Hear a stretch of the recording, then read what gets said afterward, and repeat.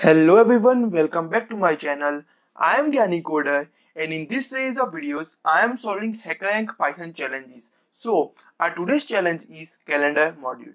Here, the calendar module allows you to output calendars and provide additional useful functions for them. So let's see our task. Here, you are given a date and your task is to find out what the day is on that date. Here our input format will be like month, day and year in the format of DD, YYYY. Now our output format the correct day in capital letters. Okay. So let's see the sample input. 08/05/2015 means August 5th 2015. On that day it was Wednesday. So here our output is Wednesday. So let's code here. Let's first import our module. So import calendar. Now we are going to make a list of days which will help us to output our results at the end. So I have just copied that list. I am just pasting it here, days list.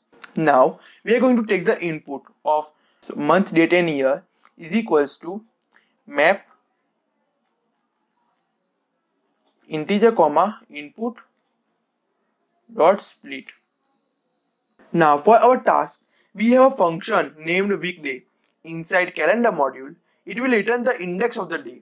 So day index is equals to calendar dot weekday, and I'm just passing our year, month and date here. Now we have a day index. When we pass that index in our list, it will give us the corresponding output. Okay, so now just print days list of day index. Okay, it will give us our desired output.